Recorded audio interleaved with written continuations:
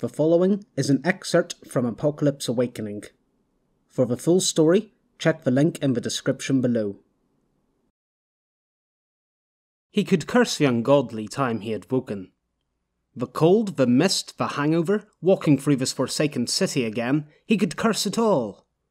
But right now, Fen only had energy to curse the worst aspect. The company.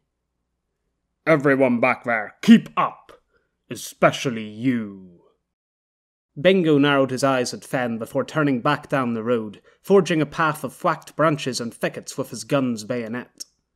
Last night's rain had served another platter of moisture to coat every surface for the early morning, and Fen's trousers were slurping up the leftovers, legs soaked through to the thighs. His wet socks encouraged extra soggy thoughts. Why did Bingo say, especially you? It wasn't like he was falling behind their jolly party of 8 members. There were 2 people behind him already. Why me? Fen asked, his voice clapping from a row of plastic road dividers. Kofi, who'd been ogling every wreckage of skyscraper creeping past, didn't seem too concerned of his plight. Why me what? Why is it me Bingo's picking on? I can understand he's pissed off his friend died, but how come he's not giving you any flack? You know, this would be a great area for a run, Kofi said. I reckon it's because he sat next to me in yesterday's meeting. The only problem is all these potholes and plants would get in the way of a good track. I mean, if he'd sat on the other side of the table, say next to you, I bet he wouldn't give a damn about me. He's just taking his anger out on whoever happens to be in the line of fire. Actually, I need some better trainers before I even think about making it out this far. My current pair keep giving me blisters. Why are you talking about trainers? I'm dealing with a genuine dilemma here. I can't have Bingo out to get me. It's too much hassle having enemies. Would you stop moaning? You're giving me a headache. No one said you had to catch up and listen. Fen snapped at the newcomer. Kofi gasped. Fen! I thought you didn't want any more enemies. I don't. Then why are you insulting the broken hand? Who's a broken hand? That would be me. Fen gave a proper look at the new man walking to his right. Dirty blonde hair sat atop a blocky head and a bulging set of muscle, obvious even underneath the thick fur-lined coat. The man wasn't naturally large like Bingo. In fact, he was the same slightly underwhelming height as Fen, but his torso ballooned way out of proportion to the rest of him, like a bodybuilder's. I see a scar. Fen nodded towards the gnarly line running the length of the man's face, partly obscured behind a pair of dark wraparound shades. But no broken hand. The man lifted the arm hidden by his right side, revealing a metal clamp with 3 serrated prongs in place of his hand.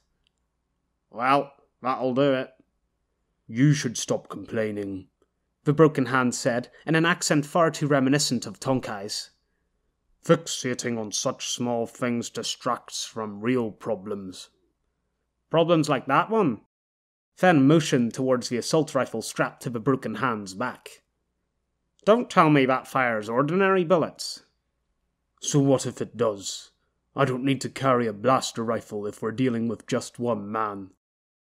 Seemed Fen was right about him being a bodybuilder. Why else would someone carry around such an outdated and heavy weapon? Don't underestimate this one man. He's a demon that's already survived a match with a proper weapon. Your pea shooter's not going to do a thing. The metal hand, was that his name? Snorted. If he's really as strong as you say he is, then she'll deal with it. Who? Wow.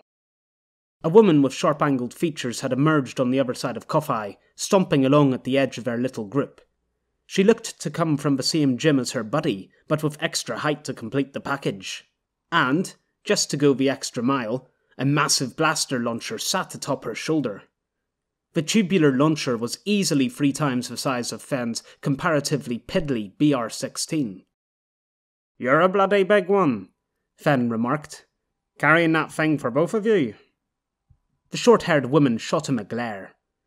Be careful, Fen, Kofi whispered. They're both ex-frontliners. Frontliners? Fen hadn't met many of the only people crazy enough in the freelancer ranks to take contracts fighting on the front lines for warring factions. "She's the strong hand," Kofi added. "Just how many damn hands are there?" "Only us two. Enough to keep an eye on you."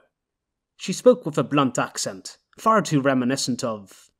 "Ah, shit. You work for him, don't you? That twitchy-eyed bastard." "Tonkai, yes. We are his hands." Fen grimaced. "I always thought Tonkai's hands was some shit band he tried putting together." "Keep making your little jokes." The hook hand again. "But make sure your business isn't so funny. We've got our eyes on you." "Join the club." Fen quickened his pace, putting distance between him and the trio, sticking his foot in a muddy puddle in the process. What a horrible morning this was turning out to be, and soon they'd arrive at the city's central square, where the infamous Spi-Droid lay. Hardly a pleasant prospect, having to walk by that creepy hunk of long-dead metal. 3 people were ahead of Fen, circling a vine-tangled bus. Bengo's massive frame was obvious enough, but he didn't recognise the bald-tanned man or the white-cloaked figure walking next to him. How had the person with the white cloak managed to avoid getting a single splatter of mud on themselves? Fen felt his own shoes being weighed down by the wet, squelching clumps clinging to his soles. And why were there only 3 people ahead of him?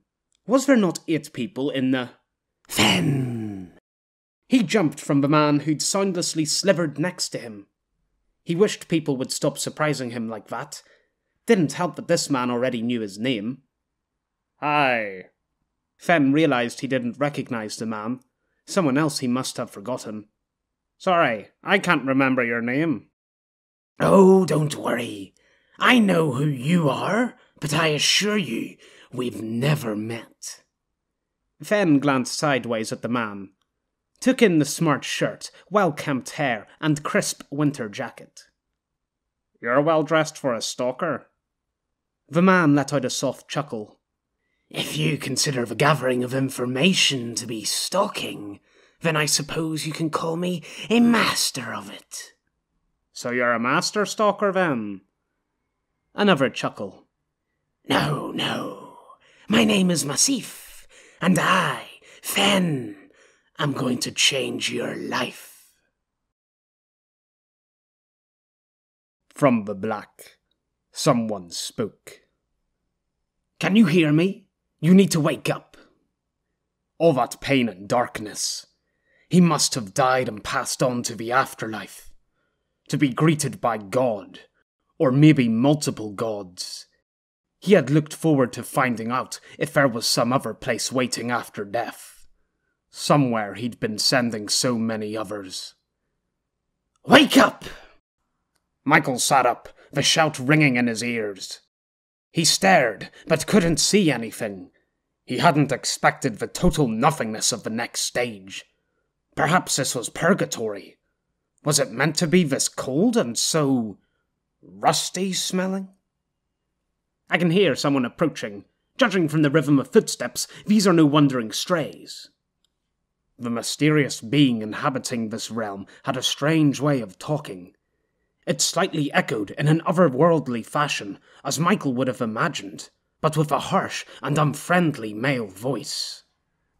"I had to wake you early before the final calibrations were completed, so you'll have to make do." Calibrations? What god talked about calibrations? "Get up! You have to get higher and find a vantage point." "Hello?" Michael said aloud. His voice bounced and flared around the empty space, gravity to its presence. Not like the other voice, devoid of echoes. "Where are you?" "Inside your head." "God?" "I'm flattered at the presupposition, but I'm afraid I'm just as capable as you of perishing if you don't get us out of our current predicament." Michael hesitated. What? "Move, now!" Michael stood and immediately began to sway, unable to grab his bearings in the void of darkness. "Where should I—" "One moment." Light burst around Michael, burning his retinas as the universe imploded into a dazzling whiteness. "What's going on?" he asked, trying to shield his eyes. It was useless. His eyelids had no effect on blocking the whiteness that stung as badly as if staring directly into the sun. "Hold on, I'll adjust your eyes." "Adjust my—" The blinding white dimension dimmed into a world of cool grey corridors with smoothed edges that stretched and twisted in either direction. "What did you do?" "I'll explain later. You need to move." "Where?" "The ladder, to your right. Climb it." "Is this the way to heaven?" The voice fell silent. Michael's arm suddenly, viciously, flared in a spasm of pain. "Shit!" He clutched at the arm, found it had stopped throbbing, the pain already retreated to wherever it had come from. "That hurt me just as much as you, but trust me, I'll do it again, if you don't do as I say." Michael silently cursed the voice and its stubborn impatience. "And what do you want me to do?" "I want you to pick up your weapon and kill the approaching enemy." Upon hearing the last, all too familiar order, Michael realized he must still be alive. Seemed his duty wasn't over yet. "What's this guy's name again?" Massif, that's my name," he said with a wide, slimy grin. "I can tell you've forgotten it already. A common trait of yours, Fen." "Most people forget a name the first time." "True, but I know of your particularly bad habit for it. As you can tell, knowing habits is part of my business." Fen sighed. He didn't like this smooth-talking know-it-all. Why couldn't he bother someone else and leave Fen to lament the day in peace? Coffeye's laughter echoed from the trio further back in the street, his brays reverberating down the empty city block. "He could at least pretend to take this demon hunt seriously." "You can tell, can't you? No one is approaching this task with the proper gravitas." Fen wished Massif would stop accurately guessing all his thoughts. It was becoming very tiresome. "In fact, no one has taken any aspect of running the freelancers seriously for quite some time." "You don't say," Fen murmured, checking his watch. Even if they didn't find the demon, they should still make it back in time for lunch, when the stalls and cafeteria had the freshest food. He'd be in trouble if the Holocloaks didn't find Bram's killer and were still out for blood, but he could deal with that on a full stomach. Take Bingo, for example. "This guy's still talking?" "He likes to lead, as he's doing right now, taking charge at the front of the pack. But unfortunately for Bingo, he cannot manage people." "There's a difference between leading and managing people?" "A kingdom of difference. You can bully and threaten, use your stature to put others down and create unquestioning subordinates. Good techniques for short-term obedience. But if you truly want to attract a loyal following, who will stay with you no matter what, then you first need to learn how to make people want to follow you. To manage them. And if you cannot manage people, then ultimately you will lose the ability to tell them what to do, to lead them. Now, take Isaac." "Who's Isaac?" "Bingo's second in command, the man ahead to the right." Massif paused for a deep breath before continuing his speech.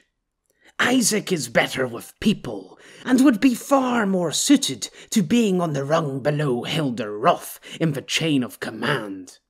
"Wouldn't that be a ladder of command?" Massif continued, unfazed.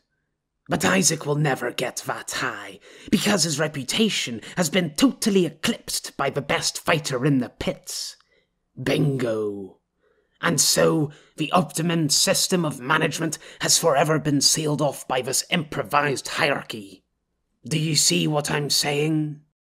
Massif turned his head and smirked, as if all this lecturing was supposed to be impressive. Fen shrugged. "So what? That's just the way it is." "Exactly, Fen!" "I wasn't trying to encourage you." "Most people don't care. That's just the way it is." Take Tamar. Who's... The speechless killer, walking ahead with the white cloak. A quiet assassin with a suitably murderous reputation, yet possessing a rank barely above that of the hired muscle. Like most, she doesn't care enough to strive for anything more. Probably doesn't help that she never talks. Ah, you see? You do know who she is. For unlike the majority, you actually do care. No, I just guessed from the name. And it is men like you and me who do care that have to take action. Fen groaned. It's too early in the morning for this. The freelancers are breaking, Massif continued, spurred on by the sound of his own voice. The hollow cloaks and steel breakers, Creuvers and wielders, have all responded to Arminius's decline, not with the mourning spirit of a close-knit community, but rather with a cruel, self-serving malice. They no longer act as partners, but as competitors. Doesn't competition encourage the best results? Fen asked, absent-mindedly picking at a loose thread on his jacket sleeve. Amongst rivals, yes, but against one's own family? It will only end in sorrow and tragedy. Even the gearheads have reacted poorly. I've been studying the clans and their chiefs. Key players, main dissidents, and the cogs in between, all from afar. A neutral position, if you will. Oh dear, you're one of those weird independent contractors. My neutrality gives me flexibility. Massif gave Fen another self-satisfied smirk. It allows me to gain a new perspective. What an oddball. And a new vision. A soothsayer oddball. A vision of you and me ruling the freelancers together. Fen drew his eyes from the approaching massive skyscraper blocking the road to the smartly dressed man at his side. Ruling the freelancers? This man wasn't such an oddball after all. He was exactly like the clan chiefs. A heavenly valley sat before him, a softly glowing golden white basin of serenity, a gorge sliced from honeyed clouds gifted upon the earth. It was inviting, that soft landscape where the distant birds tweeted and a gentle breeze tickled at his face. This light, what does it mean? It means we're outside. I'll readjust your eyes. Michael blinked, and with the rising of his eyelid, the real world crashed into view. The bleak, moss-crusted slope at his feet reappeared. The discoloured skyscraper sprang back into place, and heaps of abandoned traffic queued along the misshapen roads. The sliver of cushioned relaxation had been replaced by the husk of discarded city Michael was all too familiar with. Only this time, something seemed a little different. The buildings in the distance to his right, across the grass-riddled square, were a little hazier, and the sky a lighter shade of grey. What changed? Everything looks... It's morning time. You were asleep for 17 hours. 17 hours? He'd never slept so long in his life, not even after arduous training weeks in the army. How did I sleep for 17 hours? It would have been longer if I'd been given more time. More time to do what? The voice tossed the question aside like a used blaster cell. Move to that bush for cover. The voices are coming closer. Michael wondered what the voice had been doing to him as he slid down the black slope to the bushy shrub growing in a chink between two metal plates. Had he passed out, not because of some booby trap laying within the beast, but because the voice inside his head made him do so? How did it have such power over him? Michael knelt next to the shrub, struggling to get his bearings, both on the slope and in his own head. If he could still call it his head. Now, look to the road to your left.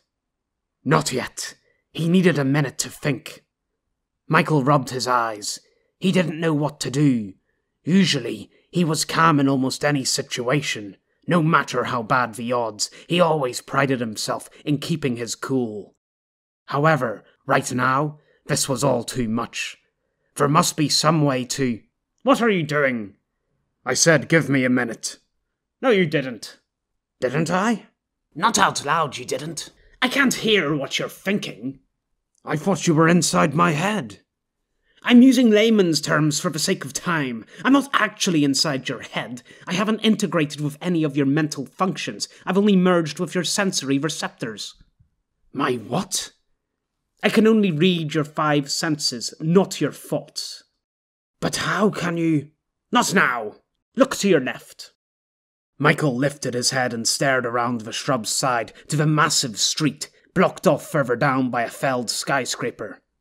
As he looked, 3 figures appeared, climbing from the far side of a wrecked building and onto the top of the flat edge. Michael squinted, but still couldn't make out the details of a distant group from the sky shining behind them. You were right, he whispered.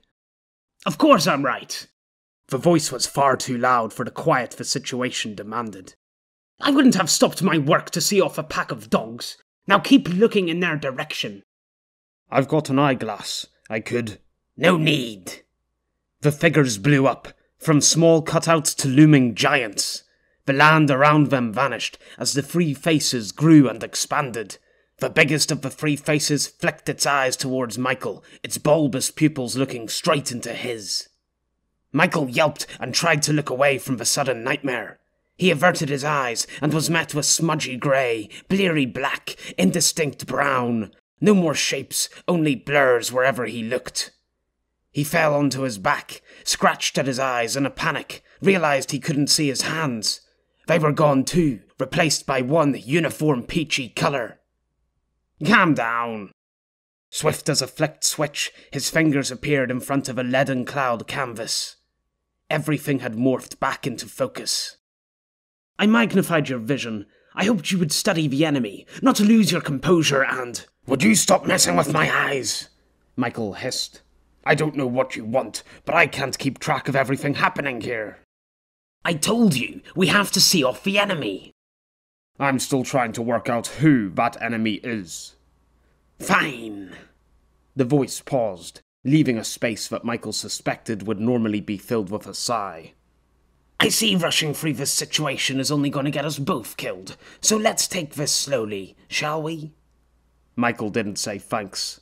Wasn't sure he owed it. Now, can you please look at the skyscraper again? When you do, I'll extend your vision gradually this time. The voice had adopted the patronizing tone you would use with a slow child, but it was better than the impatient shouting before. Michael resumed his position behind the shrub, rifle in hand, and gazed at the distant group.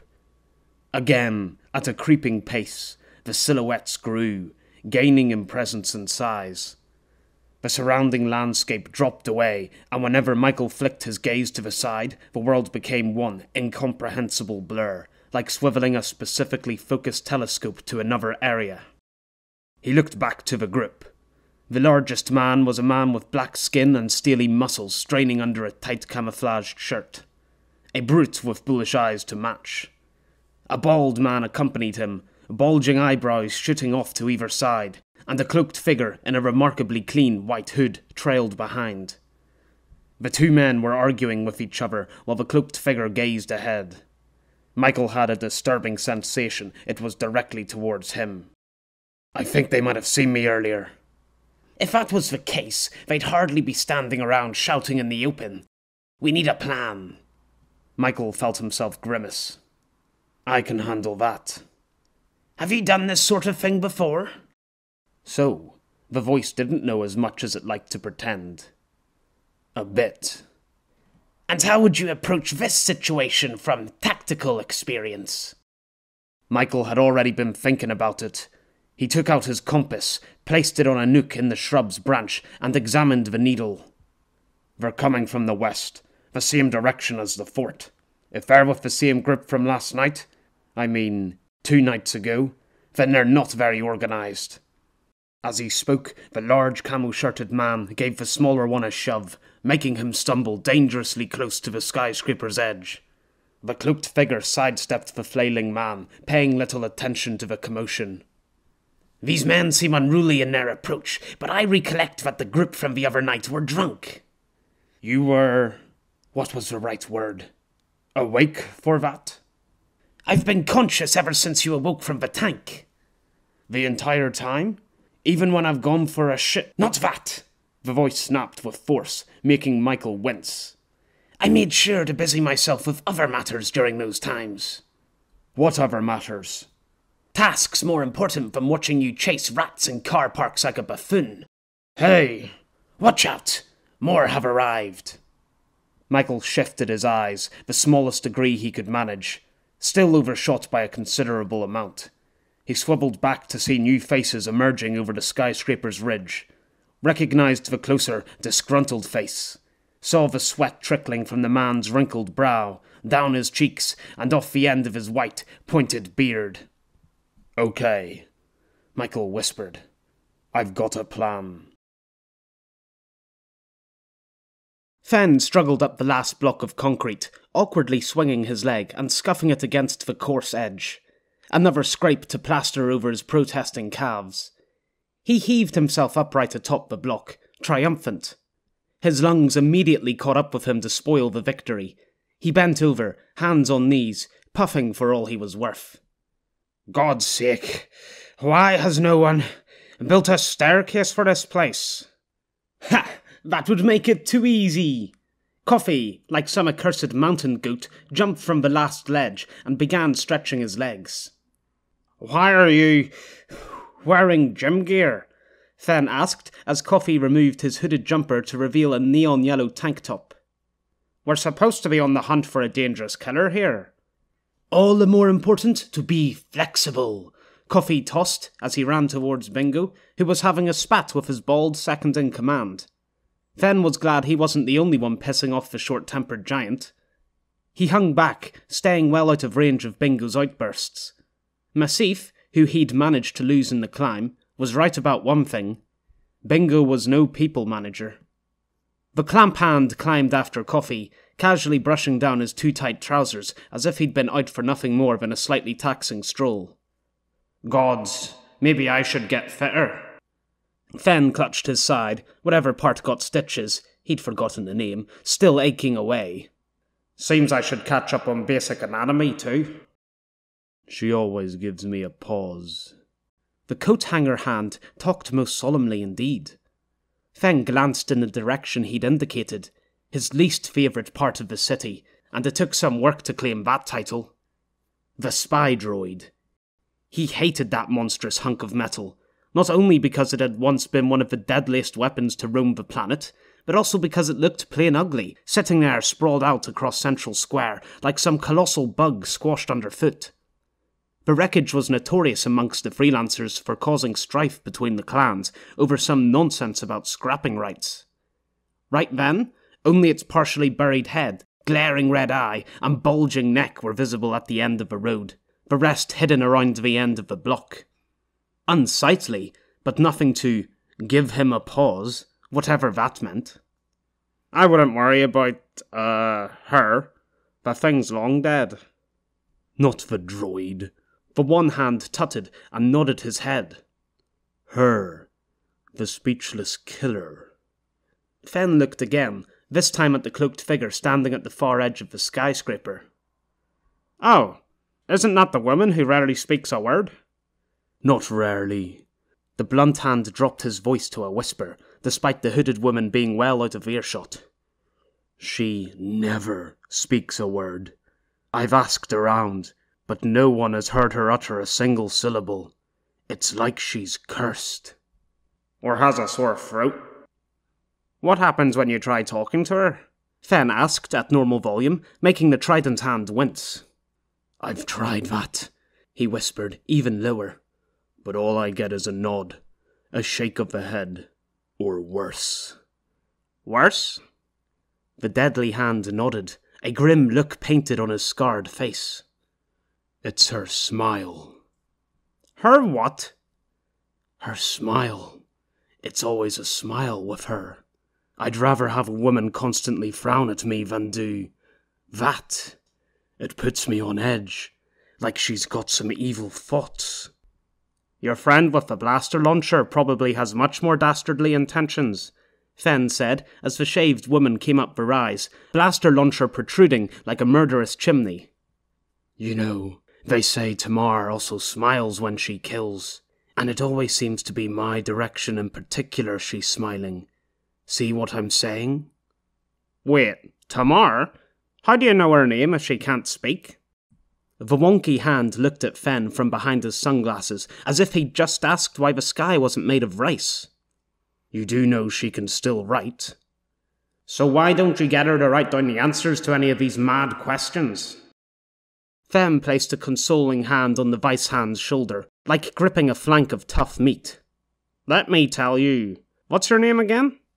The Broken Hand. I mean your proper name.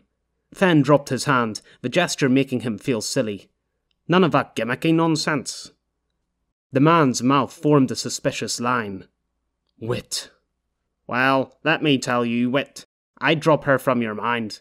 Don't let your paranoia drive you into becoming a wreck. If you start worrying about people who smile at you, then what are you going to think of the ones who don't? Speaking of... Fen trailed off as Bingo stomped over to their side of the building. Where's Massif? He demanded, eyes caught between a mad bulge and a narrowing glare. I don't know. Managed to get rid of him when we started climbing. Get rid of him? He's controlling the drone! Why am I the one getting shouted at for it? The drone's not working. Massif had pulled another magical teleporting act directly behind Fen, making him jump. I'm afraid the drone was taken out. Taken out? Bingo seemed unable to comprehend the words. It seems a sea eagle took the drone for a rival invading its territory. It attacked, most unfortunately causing the drone to crash. So now the freelancers have angry birds to add to its growing list of enemies. We should head back. It's too risky to patrol ahead without the drone. Bingo's second in command, a man with eyebrows out to make a fashion statement, had spoken up. The party of 8 fell silent, letting the sound of a whistling breeze fill the air. We don't go back, Bingo replied, ice in his words. Not before the other patrols. It's too risky. Eyebrows wasn't backing down. We can't see what lies ahead or above. I'm as skeptical of the old man's story as anyone else. Old man? But if he's telling the truth, then this attacker could be laying a trap ahead for us to walk straight into. A few of the party were exchanging agreeing looks, but Bingo wasn't having any of it. He stepped forward, slowly, his chest leading the charge. He walked up to Eyebrows, all the way, and made the considerably smaller man take a few steps back. We go on. Eyebrows glanced around, saw no help coming from the rest of the group. He averted his eyes. Brawn had won the day. Bingo turned, and wordlessly, everyone followed. Eyebrows stayed at the back of the group, and Coffee no longer laughed. Even Massif had abandoned his ranting. The atmosphere soured in an instant. Bingo didn't seem to care. He turned on his heel as the silent procession reached the edge of the descent, scraping loose rubble over the side. Fen, you lead the way. Me? But I... Not another word. Bingo's expression dared him to argue. Fen stared back at the group, mirroring Eyebrows' desperate plea for help from moments ago. At Coffee, flanked on either side by Tonkai's stone-faced hands. At Eyebrows sullenly staring at the ground. At Massif picking something from his teeth, and at the white-cloaked woman, outlines of a smile barely visible under her hood. No help whatsoever. Fen turned and trudged past Bingo, who at least had the courtesy to step aside for him, to the skyscraper's edge. They'd reached the metal girder in the corner sticking up at a 90-degree angle, which marked the rough path of steep debris stomped solid over years of patrols descending the rubble crevasse. The loose stones and glass tended to crumble and shift with each storm, and it was customary for the fittest member of each patrol to find and lead the way down the easiest route. Or, Fen reflected, the least popular. Don't worry, Fen. It wasn't Bingo following directly behind with comforting words, but Massif instead.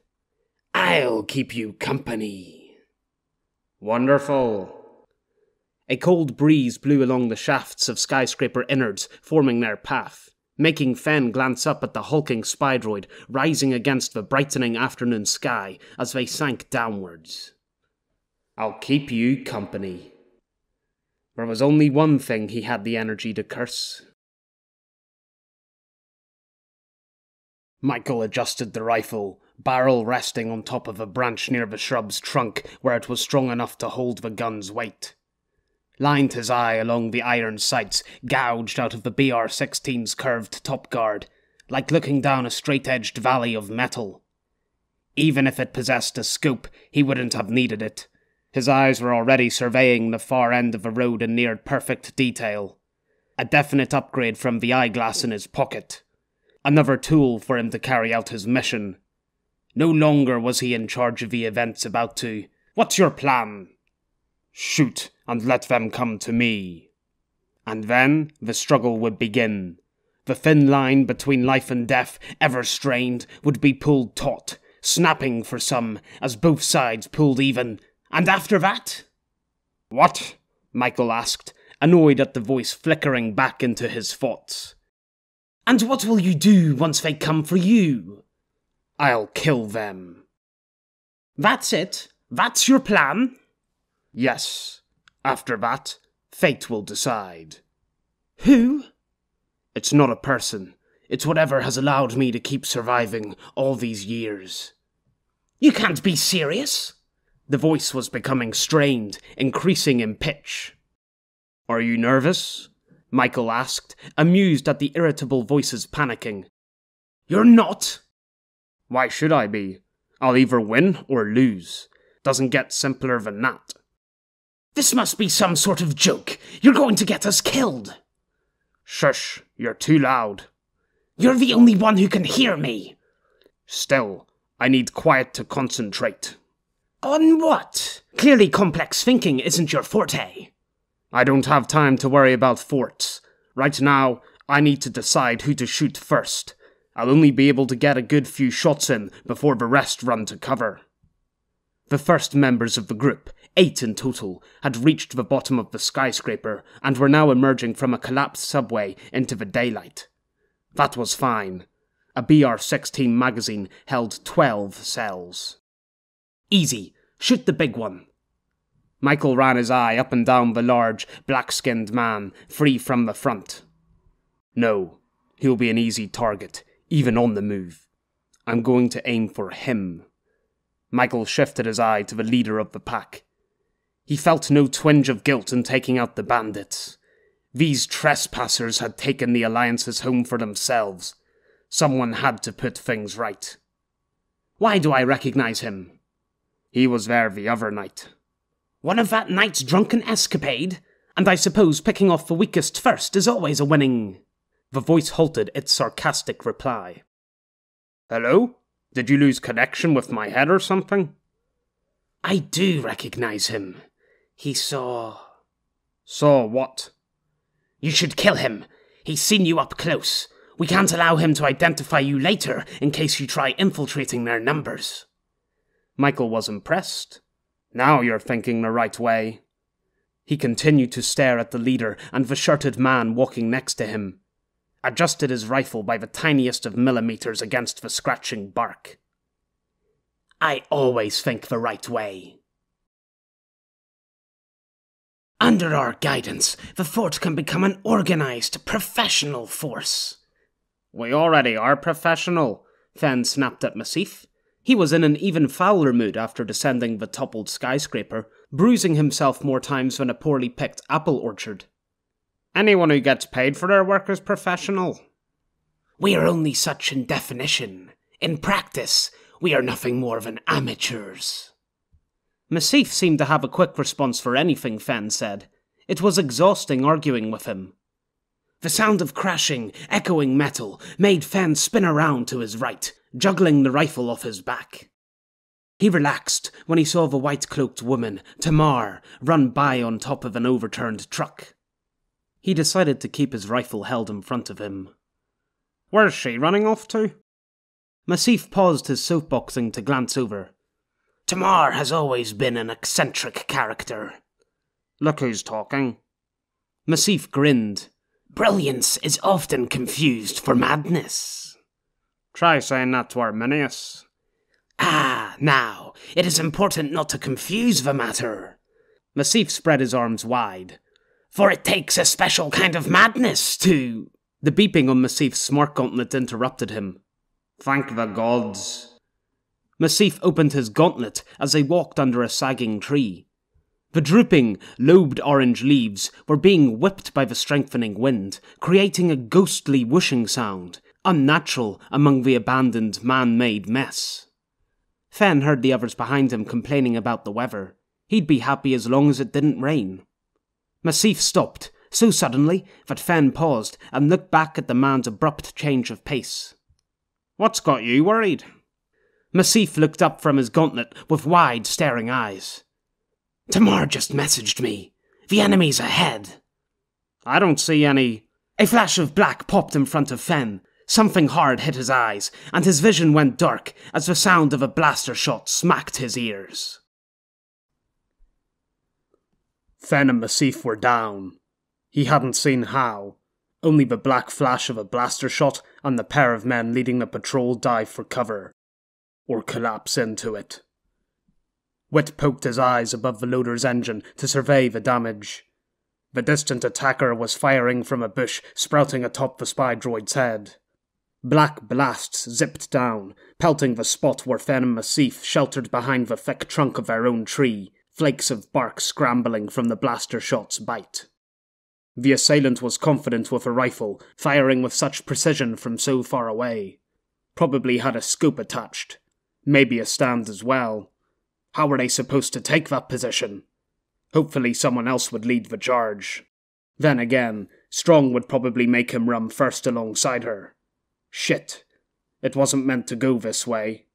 Tonkai said there'd be no trouble. All they had to do was keep an eye on the old, bearded man. But here he was in a fresh battle. Again.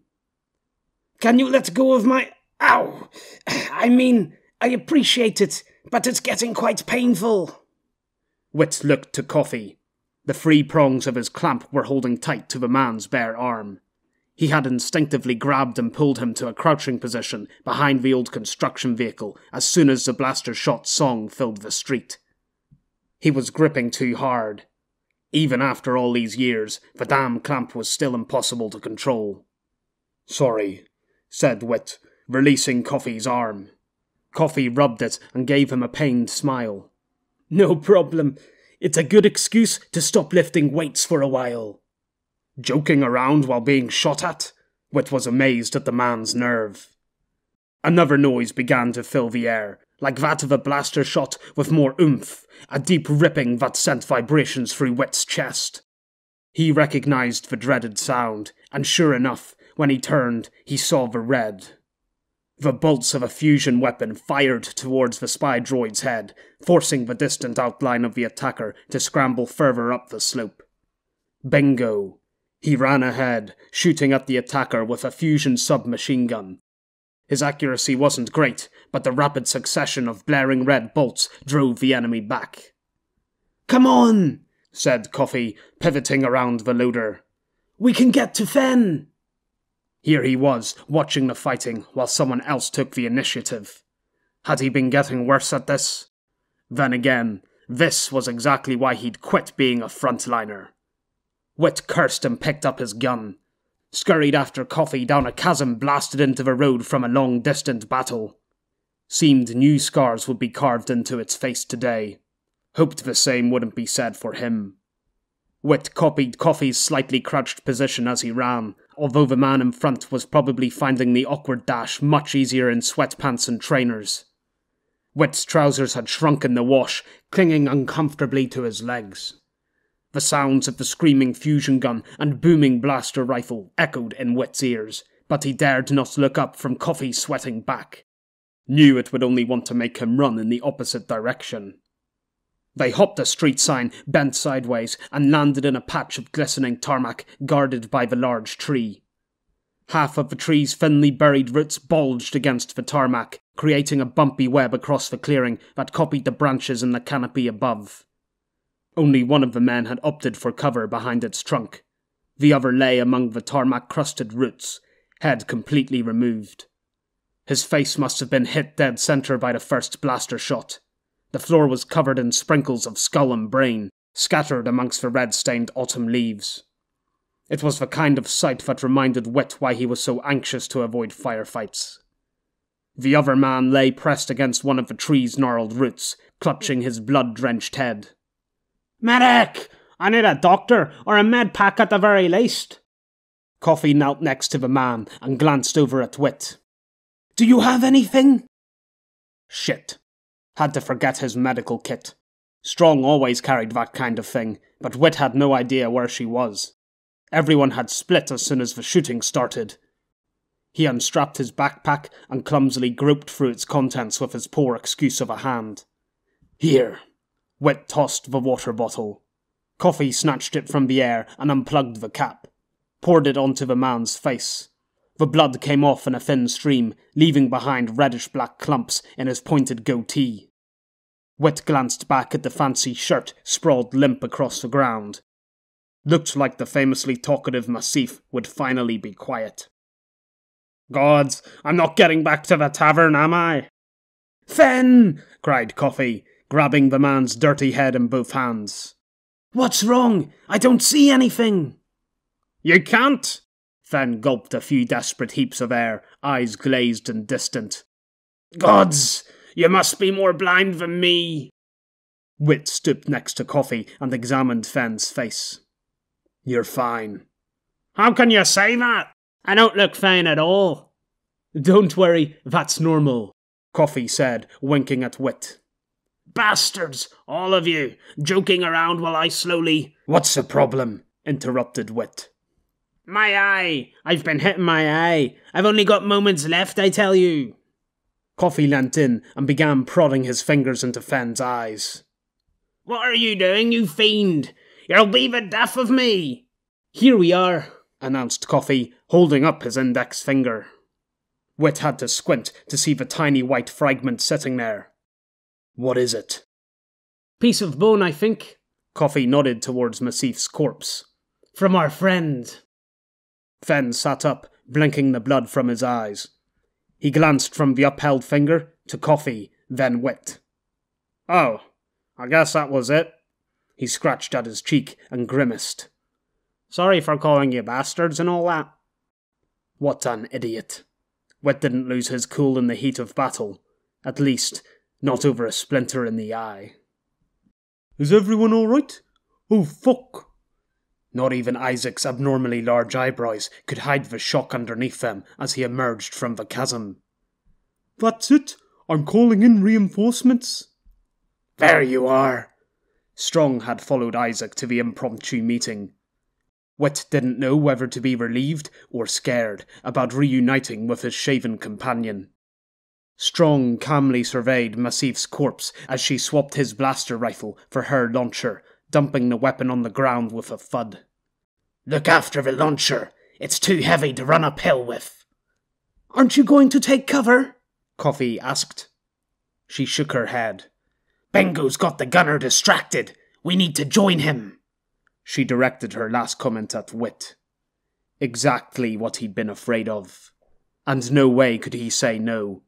He was too much of a coward for that. Isaac was on his smart gauntlet, pleading for help from the other party leaders, while Coffee tended to Fen's shell shock, although it hadn't been much of a shelling to put him in that state. So it was just him and Strong going on the offensive. Shit. This better not cost him another hand. With barely a look of acknowledgement, Strong led the way, rounding the tree's foliage to the all-too-open road. Bingo stood a few meters ahead, using a decaying, waist-high taxi for scant cover. Wit might have been able to hear Bingo screaming, if not for the tremendous noise of the fusion bolts, the bright red, painful to look at. He was still firing towards the Spi-Droid, dominating the space between the street and Central Square. Strong shouted something, incoherent under the screeching bolts. Bingo cracked his head towards them, eyes round and crazed. When he got that look in the fighting pits, Wit and at least 2 other men had to restrain him before he killed his opponent. Berserk Bingo had appeared. "Let's go rip that fucker apart!" he shouted, flicking saliva at Wit and Strong. Wit had to use a full dose of willpower not to turn heel and escape the mad beast's eye. Were they really supposed to follow Berserk Bingo's orders? "Lead the way." Strong had made the decision for him. Again. A blaster shot slammed into the taxi, making the metal howl and screech. Bingo turned and roared, firing another salvo up the slope. The fusion gun, magazine sticking out horizontally from its side, jumped and bounced in protest as it spat more bolts in a wide spray. Bingo's rage must have numbed his pain. His grip stayed firm on the weapon, whose whole perforated barrel shimmered and hissed with heat. Bingo gave another roar, and in one great bound jumped atop the taxi, rust raining from its roof, and down the other side. Strong followed immediately, no hesitation in her steps. Hard to tell if it was out of loyalty for Bingo, or a shared thirst for blood. They were actually doing this. Should he ask Strong if this was the best idea? Never mind. They both knew who made the decisions in this partnership. Wit doggedly ran after the pair, hoping against hope and all its buddies that Bingo and Strong would suddenly realize how ridiculous this was and turn back. Maybe the attacker would surrender for lack of ammunition, or Wit could get a sprained ankle, fall behind, and regretfully tell his comrades to go on without him. Grim times indeed, when the outcome you're hoping for involves broken body parts. Bingo yelled and fired another fusion bolt as he ran. Strong copied with a black blaster shot from her own rifle. Wit didn't bother. His conventional assault rifle was laughably weak next to the thundering energy weapons. The crunching tarmac and gravel turned to echoey poundings as Wit crossed onto the black metal of the Spi-Droid, desperately trying to catch up to his 2 companions. Could use their large backs to hide from the attacker's line of sight. The slope steepened, and Wit felt the familiar burnings in his hamstrings as they climbed. Maybe he'd skip his next leg day at the gym. Then again, climbing a slippery slope for a few minutes was hardly the same as intensive weight exercises, and— "Stop it! Concentrate on the battle!" Why had it become so quiet? Slapping footsteps and heavy breaths were the only sounds filling the eerie silence. They reached the bush the attacker had been shooting from, spent blaster cells littering the moss around its base. Past it. Bingo's and Strong's breathing became laboured as they focused their efforts on climbing the sleek, slippery surface, grabbing foliage to pull themselves up. Both had stopped firing, and no one covered them. Wit paused, looked ahead at the steep rise where the slope of the Spi-Droid's head ended and the rest of its body loomed above. A dark cliff beyond the lip. The outline of a circular-shaped silhouette poked out between the two. The attacker, he was standing on the neck, must have finally reloaded his gun, because he was taking aim. Shit! Wit lifted his rifle. Too late. The man fired, and the blaster shot shrieked down, hitting Strong. She returned a scream of her own. Wit shot back, sending a clatter of bullets at the attacker. He heard them ricochet against the metal, but the man had already dropped behind cover. "You fucking maggot!" Bingo fired at the ledge, lighting it in crimson firework reflections. The lights only seemed to make him angrier. He yelled again and rushed upwards, shooting as he ran. Wit let him run on. He was done with chasing after the crazed bull. He hurried to Strong, knelt next to her, clutching onto a clump of moss and weeds for support next to a precarious hole in the metal. Strong's eyes were screwed tight, her teeth bared. She was on her knees, next to the crisp remains of her left arm. The blast had struck just below the elbow. Seemed Wit was no longer the only one-handed member of their duo. Fortunately, the hit had been clean, the passing heat of the blaster shot great enough to sear the rest of Strong's arm shut. Couldn't take it for granted, though. He'd seen instant blaster cauterizations like this one soon erupt, the pressure of the blood behind the thin layer of burnt flesh forcing its way through like a burst sewer pipe. "Come on, Strong," said Wit, reaching for her one remaining arm. "Let's go back." Strong slapped the proffered clamp away. "Get off me, Broken! We're not going back until the job's done." "But you just lost an arm!" Strong glared at her new stump like she would an insulting drunk at the fort. "Didn't stop you from fighting." No, but it had made him rightfully terrified of it. Couldn't admit that to the woman refusing to take any life lessons from her lost limb. He knew she was headstrong, but this was on another level. Must be anvil-headed thinking. "Come on, you can't fight with one arm. Watch me." Strong slowly rose to her feet, letting her rifle dangle by its strap. She pulled her blaster rifle from its holster and held it aloft, snarl resting below a set of crazed eyes identical to Berserk Bingo's. These people, every one of them. Why had it taken Wit so long to realize? He'd surrounded himself with insanity.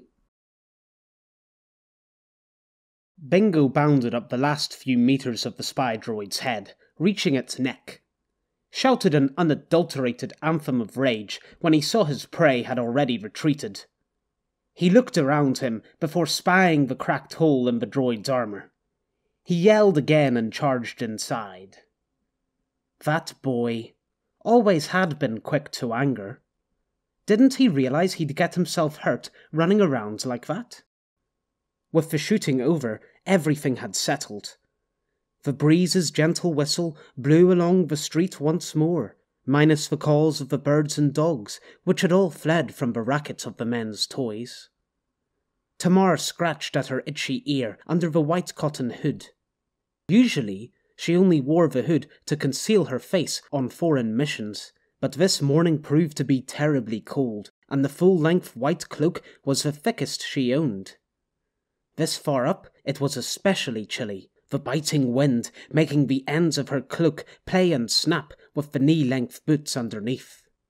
Tamar nudged the folded gun further into the small of her back, carefully hiding it under both cloak and top. Best if the boys don't see it and become overexcited. She was glad to have made the climb, hopping from broken doorframes and the tops of walls and wooden shafts in a ragged ascent that led to a balcony partway up the skyscraper, cornering the end of the road. The spot provided excellent views of the downed Spi-Droid's upper half, where the attacker had taken cover behind an intruding hazel shrub. Tamar had run ahead of the others and spotted the man hiding in the leaves, up to no good. She'd sent a warning message to Massif, but the cheeky thing had been too quick, firing at a very impressive distance. Poor Massif. She could see his body in the clearing by the oak tree plucked of most of its deciduous leaves, where the other 3 boys were still taking cover. Tamar ran her eye from the clearing to the Spi-Droid, where no doubt Bingo was running amok inside with the killer. She had no desire to go in after them.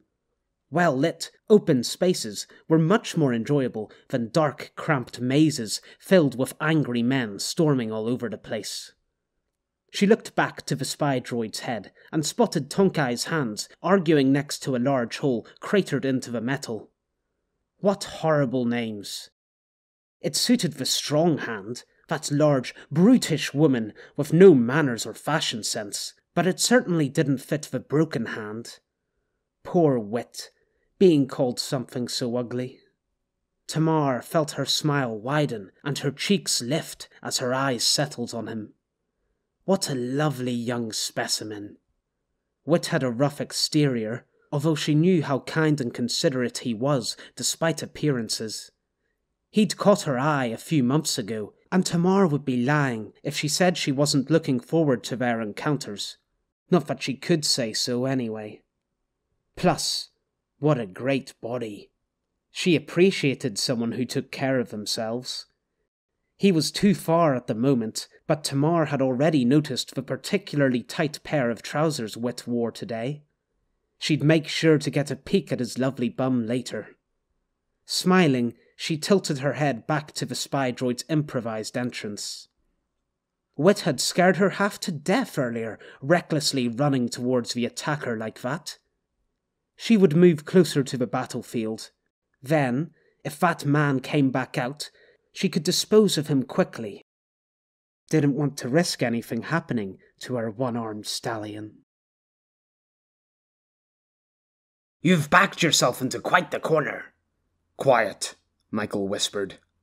Why? Do I have to keep reminding you that you're the only one who can— I can't hear him while you're talking, Michael hissed. He edged further down the corridor, straining his ears for any sudden sounds. Any sound at all that interrupted the stifling silence. Had he been followed? Surely there should be some noise coming from that mountain of a man. He'd shown no signs of slowing while shooting round after round of those strange projectiles. The red energy possessed a strength similar to that of blaster shots, strong enough to toast and fling pieces of boiling metal from Michael's cover, burning themselves into his arms and face. Ah! Steam started to rise from the metallic burn marks. That hurts, you know. Of course it does. I'm stitching and rebuilding cell tissue, not slapping a plaster on a scratch. If you can heal me anyway, then why don't we take this guy head on? I caution you not to take this ability of mine lightly. Every time I carry out this process, I use a substantial amount of your stored energy, and you are already running low. If you were to be as foolhardy as you were the other night, and get directly shot by that man's weapon, then it's uncertain whether you have enough reserves for me to revive you. If I don't have that much energy left, then why are you focusing on tiny burns? The voice hesitated. I'll decide what gets prioritized here. Michael stopped at a junction and scrutinized the corridors, each with identical metal walls and unlit strips of light in the ceilings. At least he could see in what would have otherwise been utter darkness. Hey, Flicker? Michael said the first name that had come to mind. It was distracting thinking back to the voice without any label for it. Are you talking to me? What was that name? If you could hear those men approaching earlier, why can't you alter my ears now? Why did you call me that? We don't have time for that now, Michael said, mimicking Flicker's earlier words. Flicker paused, then, deliberately slow, replied. It took me 2 days just to figure out how to adjust your eyes. You saw for yourself, in the full sense of the word, how incomplete my preparations were for your input. It will take at least that amount of time, if not more, to fine-tune another sensory function. A loud crash rang through the air, accompanied by the yelling of a very angry man. Come out of hiding, you bastard of a whore! I'll gut your belly like you did to my man! They were hunting him to avenge the man whose throat he'd slit, and with serious backup. He'd counted 8 bandits outside. 1 was down, and the other injured, but there might be more on the way. You should have killed the one with the goatee. Michael could explain how he'd been trying to do just that. How the BR-16 wasn't ideal for long-range accuracy, and that he'd had no opportunity for a test shot against the interfering wind. But those were excuses. He didn't like excuses. Instead, he simply said, I'll get him next time. Another crash made Michael glance back as he ran. This metal labyrinth and his own footsteps within it were making it impossible to pinpoint the enemy. Signs flashed by. No time to read them. He would have to solve the mystery behind this layer another time. Things weren't going to plan. Not that there had been much of one to begin with. He was just following his gut, and his gut told him to get away from the runaway cavalry of a man who'd been undaunted by the hail of blaster shots. He'd turned out to be a lot bigger up close, and that mysterious red weapon gave Michael little comfort. He'd need to properly scout out the enemy before he engaged. Why don't you retreat? Michael glanced down the next set of corridors, dashed along the one lined with a length of snaking pipes. I mean retreat from the battle. You've got nothing to gain from killing this man. It's not about what I have to gain. It's about doing what's right. How is this right? Michael stopped in his tracks. Didn't you hear what they were talking about the other night? They've been eating people. Yes, I did, and I have to ask, did the possibility of sarcasm ever occur to you? Sarcasm? Yes, it's what's also known as humour. Jokes? Michael asked, raising his voice. Who would joke about that? And who would kill over it? I stopped a bandit in his tracks. There was no... A pop of light from the far end of the corridor. The pinpoint burst into an explosion of excruciating brightness. Michael shut his eyelids, too late to escape the afterimage scorched into his retinas. He turned, stumbling back the way he'd came, as a high-pitched roar filled the corridor. Something seared the edge of his left arm, and he smelt his flesh cooking as the skin blistered and crackled. The hairs on his arm were burnt down to their roots, jacket on top sizzled in an instant, as the superheated energy hissed by. He rounded a corner and sprinted, as hard as he could, hands stretched out in front to fumble ahead. He bit his lip and clenched his fist around the blaster rifle as flicker began healing his arm and eyes. He must have heard you talking. Waited until he was in close proximity. Switched on a flashlight. Flicker rattled out the broken sentences, voice shaking. I wasn't able to adjust your eyes in time for normal light levels. He didn't finish the sentence. Michael blinked the tears and steam from his eyes, legs lagging, as yet another adrenaline boost left his system. Maybe retreating wasn't such a bad idea. The clouds had started to clear, allowing glimpses of white sky to poke through. The extra light wasn't harsh, but Whit was glad to have his sunglasses. They covered his wincing, oversensitive eyes. He surveyed the polarized landscape, metal dropping away on either side of their position on the slope, gnarled ribs of city wreckage lurking from the left, empty slab of central square flanking the right. He's still inside the droid. Both of them are. No one's come out. Good. Strong was talking to Tonkai, using Whit's gauntlet. Her own had been destroyed alongside her left arm. The way she'd got on with her day as if nothing happened was beyond him. Clearly, Strong was named as such for more than just physical ability. Must be the same reason he'd been labelled with broken. When Whit lost his hand, he had blubbered and cried for the first few days. After that, he became reflective, pondering existence for weeks, and in the following months, he'd switched again to become disheartened at the unfairness of life. Had a feeling he was still wrapped in those final phases, but after a while, it's hard to remember what you were like before. Always easier to see how people around you change, rather than yourself. At least he had convinced Strong to contact the boss before running off on another suicide mission, and for once, he'd made the right call. I can catch the fucker if you let me. Don't try it, came Tonkai's rough voice on the gauntlet. Wait for me to arrive. We're very close. Was he genuinely concerned about Strong? Or was he after a personal stake in the killing glory? Hard to tell with Tonkai. Sure enough, the Northern Party began to emerge from a street further up the grid, a thin line of men and women dividing the tall city blocks from the vast open square to their left. No cars with air patrol either. This was a hard part of the city to reach, every road clogged with the abandoned remains of civilization, like cholesterol-stuffed arteries. Maybe if they cleaned up the place a little, it wouldn't be so hard to find one man. Looks like Fen was telling the truth about this killer, shouted Whit to Strong, who still held his gauntlet open in one hand. She scowled at him, and Whit was sure Tonkai did the same on his end. Where is that fool? Back in the street, said Strong, crying with the other cowards. Broken! Go fetch that shirker and drag him up there if you have to. He's not getting out of work that easy. Seemed his boss had found yet another person to take a disliking to. Tonkai hung up without another word. Could have at least said bye. Strong was a few meters away, so she tossed the gauntlet to Wit, and he awkwardly grasped it from the air with both hand and clamp. He slid the gauntlet past the metal prongs and clasped it shut on his forearm. At least he hadn't lost everything under the elbow like Strong, although it didn't seem she cared much. No point in consoling this particular woman. "I'll head back down and get Fen," Wit said, eager to get away, even temporarily, from the new battle lines being drawn.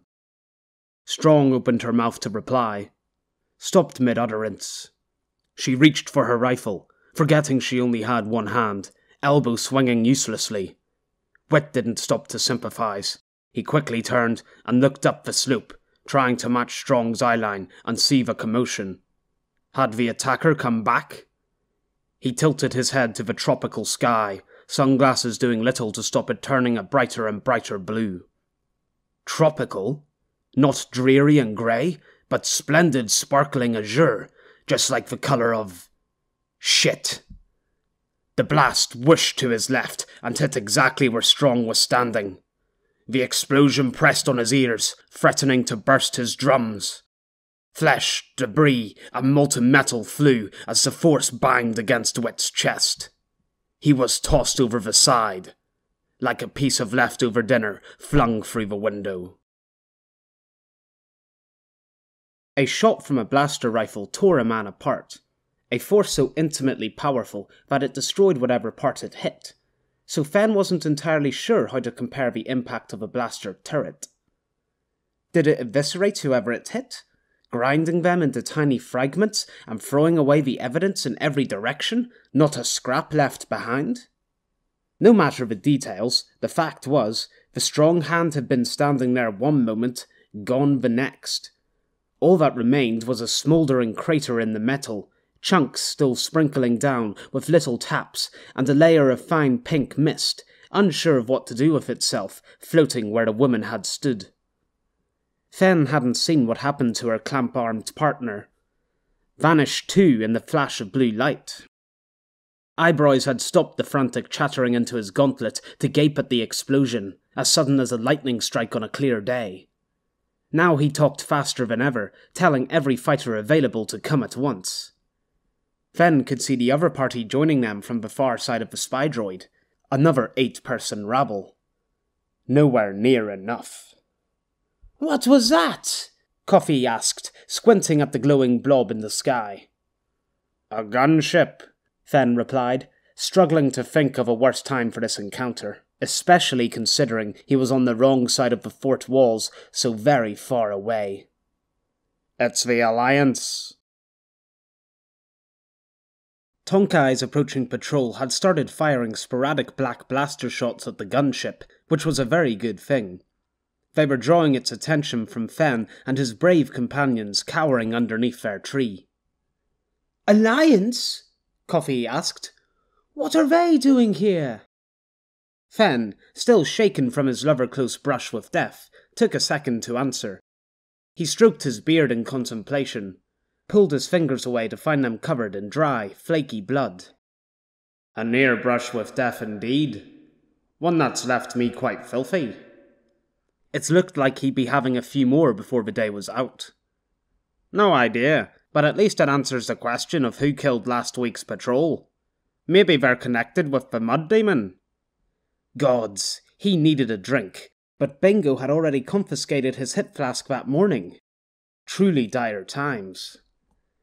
The gunship fired 3 blasts from its forward turret, the resulting explosions reverberating through the air as they hit the street hidden around the corner. Fortunately, there was no intact glass left on the roads to be shattered by the force of the monstrous turret. The gunship really did pack a punch. It had stopped descending and was currently hovering above the Spi-Droid's head, laying claim to the slope from where it had swatted away Tonkai's hands. It was a very sleek-looking ship, a new model perhaps, which would make sense since Fen hadn't seen one in official use for years. The ones he was used to were older, more abandoned, or a tad stolen. This gunship wasn't drastically different from its ancestors. It still had that thin body with an angled cockpit ending in a pointed nose where a pesky rotatable blaster turret hung beneath. The two main wings, folded back during high-speed flights, had extended out to either side so it could hover, extra rectangular engines dropping from the ends to stabilize and assist the small jets of fire spurting from the main body. The main engine sat beneath a second set of smaller wings, tipped above the tail at the back, and was creating one hell of a roar to complement the turret's bangs. You'd think the Alliance designed their gunships for a fashion show rather than a war. Everything looked so damn fancy and modern. At least they'd taken the camo job a little more seriously, painting the ship in a soft matte grey to match the urban environment, finished off with sky blue trimmings. Or was that meant to be Alliance blue? The pilot wasn't going all out in his murdering. Fen knew from past experience, and not the pleasant kind, that the extended wings could drop down an extra blaster turret each, but the compartments were staying mercifully closed. 3 turrets would have been excessive in dealing with such a motley crew.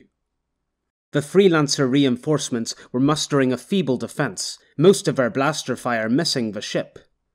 The few shots that did hit bashed the gunship in brief, black bursts, failing to do more than scorch and scratch the armour. It would take a mountain load of those to bring down that flying tank. "What are we going to do?" Coffee asked. Tonkai will know. Eyebrows had finished his bleating for backup. We need to join his party. Fen had no intention of attending any party being thrown by Tonkai, especially one with hostile turret fire in attendance. I'm not going over there. Our closest gunship is near Shankmora. That's hours away. We have to do something to stop that thing until they get here. And stop them as well. The ship slid open one of its side doors, allowing a string of soldiers to rappel onto the Spi-Droid's head. Fen didn't know what was more disconcerting, the brand new blaster rifles the soldiers were carrying, or their full sets of armour, with helmets too, equipped for action against a proper fighting force instead of a lightly clothed group of ill-trained mercenaries. Fen scanned the clearing, looking for the easiest exit. Spotted the strong woman's trinket from the start of the day, abandoned in the muck. She wouldn't be needing it now. A plan popped into Fen's head. Not as good a plan as running away, but he was already in uncomfortably hot water at the fort as was, and that water would be heated to boiling point if he was found snoozing in one of the tavern's sofas whilst the Alliance made such a fracas on the doorstep. Fen awkwardly crouch-walked over to the device, cursing his back, and attempted a lift. He barely got halfway off the ground before he swore and let the metal monster drop. Started cursing his flimsy arms too. "Coffee! Come help me lift this launcher!" Fen shouted. He immediately swore at himself for yelling his surprise plan for all the Alliance to hear. Thankfully, the never-ending noise of blaster fire provided an excellent cover for his blunders. Coffee jogged over to Fen, revealing his head and shoulders to the Alliance forces. It would be a miracle if this plan went unnoticed. Coffee knelt, wrapped his hands under the upper barrel of the launcher, and together they managed to heave the weapon into the air. Fen teetered a bit before resting it on his shoulder, twisting the weapon so the handle stopped digging into his back. Fen started to lead Coffee, launcher pointed backwards, in the opposite direction of the fighting. Good idea. Where are you going? Eyebrows asked. At least Coffee was happy enough to get tugged along without questioning jabbers. If you're thinking of running, then you better... I would never run away, Fen shouted back over his unloaded shoulder.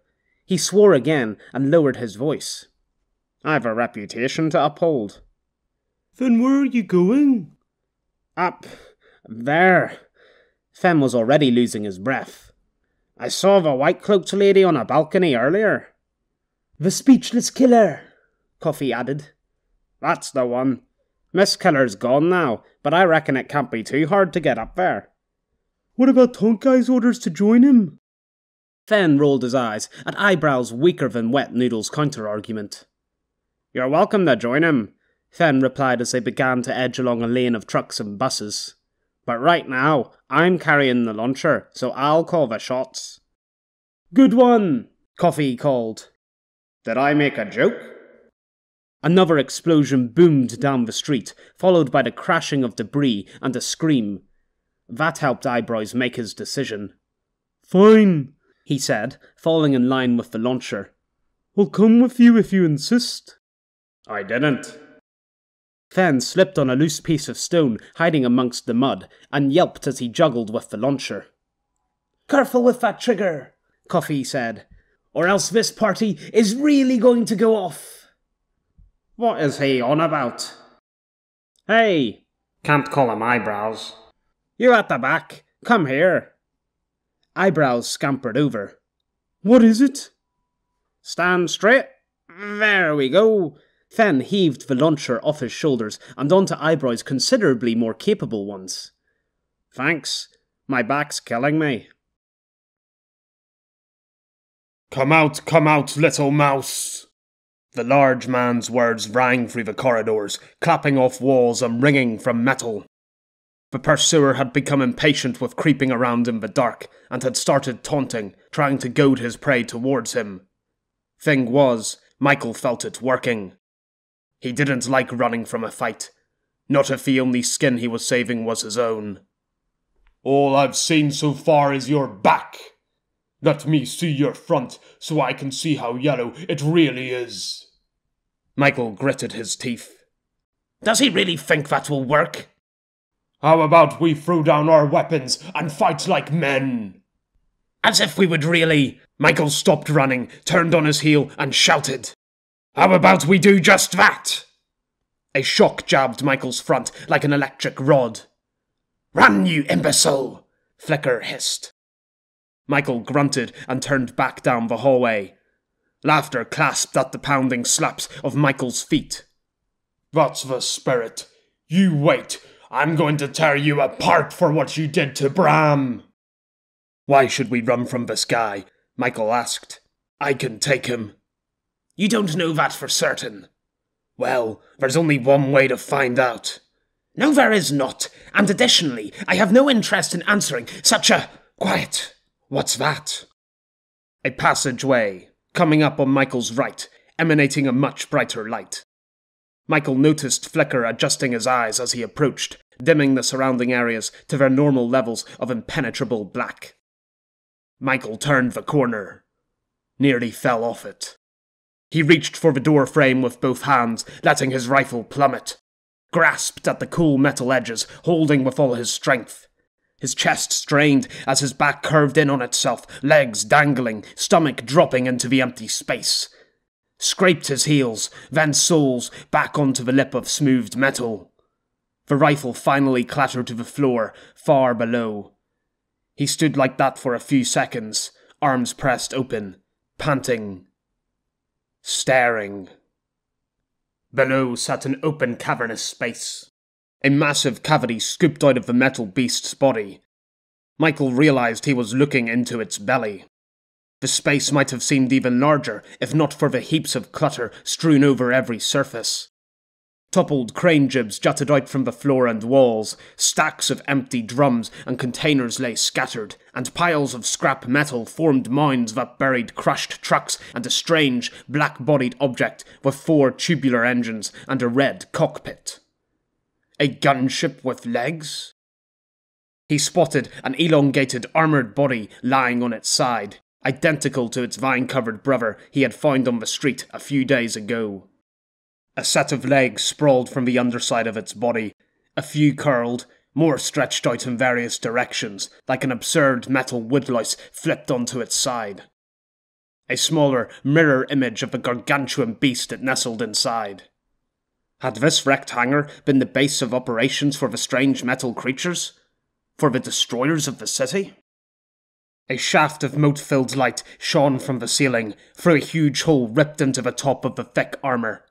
It wasn't only the cooling light of day pouring in, but also the sounds of distant, synthetic explosions. The weapon creating that noise had to be more powerful than a blaster rifle. It sounded almost like a turret. Who was firing it? There's a fight outside. Yeah, let's go see what's happening. Go towards the explosions? If someone's fighting the bandits, then they might be on our side. But I'm not running from another fight today. Flicker relented. Fine. I'm starting to realize calculated rationale doesn't appeal to your sensibilities. But if you do this, I'm only going to heal fatal injuries. Fine by me, Michael said as he lowered himself onto the first twisted ledge towards his gun lying far below. That still gives me an edge over everyone else. Ringing, buzzing, screeching. His ears were filled with too many high-pitched noises, and there was so much bright light. A clamp appeared in front of his eyes, provided only 3 thin shafts of shadow to shield his face. Must be dazed. He had actually expected a hand to appear when he raised his arm. Wit shook his head. All that did was make the world wobble and throb. He tried raising his other arm, but was met with resistance. He sluggishly turned his head. A wire was wrapped between bicep and forearm, making the flesh around it bulge. He groaned and dragged his clamp through the air, used a serrated edge to saw through the plastic coating, cut the metal wiring next. Slowly, so very, it sprang apart with a twang. Wit's brain started to churn again with his liberated body. He looked about himself. Shiny, sharp, sheared metal ends stared back at him. A distant boom momentarily replaced the buzzing in his head. He was lying down. Sat up, tiny pieces of debris tumbling from his chest. He'd risen too quickly. Head started to spin again. Wit rubbed at his back with his good hand, where he could already feel the pain welting. He'd taken a serious bruising. It hurt particularly on his lower back, where he'd fallen on his gun. Thrown against it. Thrust from his feet. The gunship. Strong. Shit. A shrill string of blaster shots fired above. Wit shrank back against the metal and wires, staring wide-eyed at the hole's gaping top.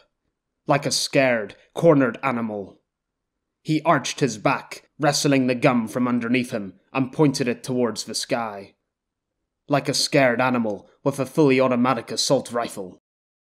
His ears were still whining, a sure sign his tinnitus would be playing up tonight. And his front throbbed like a giant hand had slapped him all over. Quite the force had come from that turret, but not enough for the concussive wave to kill him instantly. He guessed it to be 75 kilowatts. Any more, and he'd be dead. Surely, he could sit like this and wait for the battle above to end? It was uncomfortable, although a lot cozier than going upstairs, and if anyone stuck their head into view, he'd just shoot them before they had time to react. But what if there were more than one? What about grenades, or guns held out in front of the shooter, fired blindly into the small hole, turning him and his bed of wiring into cooked mince? Plus, there was Strong. He really should check on his partner of 3 years, or more likely avenge her. Then again, now she wasn't here to shout at him for running away. Maybe this was his chance to escape. Although, he was already on Tonkai's bad side, and it wouldn't look too good if he was found lifting weights in the gym while the Alliance whipped up a storm above the Freelancer's precious Spi-Droid. Maybe he could escape the fort altogether, flee to Shank Mora, and start a fitness clam for all the drunks who wanted to lose their beer bellies. For all the farmers who needed a little muscle mass after their years of drug-induced lethargy. Or perhaps he'd hide out in no man's land, searching for a community of cowards like himself in the wastes. Most likely, this was all more daydreaming that would lead nowhere. A black blaster shot whipped through the sky above Wit's head, missing its target and seeking an alternative resting place. Wit didn't know what he'd do after this. The only way to find out was to take the plunge and climb out of the hole. Shit. He struggled to his knees and began to lift himself with one good arm, rifle handle grasped tightly in the clamp. It felt like a big event was about to happen, which wasn't a good thing. A life-changing moment you can see coming tends to be one of the bad sorts. He pulled himself up even more.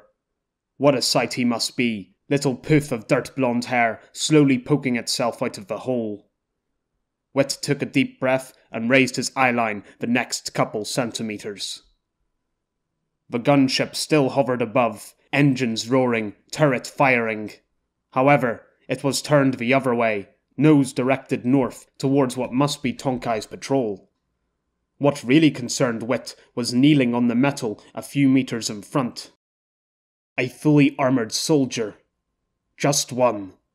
His buddies must have descended the slope where the soldier aimed in the opposite direction of Wit. Still, one was enough to give him a long, long pause. No one in the fort dressed like that. All the armour on the island after the epoch had been sold to other factions or no-man's landers, far away from the safe confines of the jagged fort. Only active frontliners wore armour, and there were none here. True, Strong used to be one, but she'd quit when the fighting between the factions dried up during the stalemate, and Wit had left after Tonkai promised him safe, well-paid work here on Prosperity. Not this. Not jobs that involved facing down fully equipped Alliance soldiers. He could tell the man was with the Alliance, not due to the armour's generic urban camo, but because of its shape. Wit was close enough to see the individual squares, tiny interlocking metal plates of Martesian steel, each coloured black, grey, or white, breaking apart and reforming into a whole as the soldier moved his head, flexing with the muscles. Those squares lined the whole bodysuit, ending at the ankles, wrists, and neck. A flexible protective coating with a single gap. One piece of the armour, the size of a squared domino, had come loose. Wit sucked his teeth and swapped the rifle into his good hand. A rifle carrying old-fashioned bullets with brass casings. He'd bought this heavy piece of junk as a showpiece. A spare to disguise the fact he'd lost his blaster rifle last week and hadn't felt like cashing out for a new one, vainly hoping it would show itself.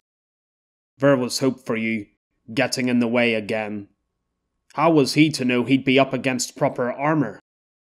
Wit scanned his crater for a foothold. Nothing, and he was on a thin ledge as it was.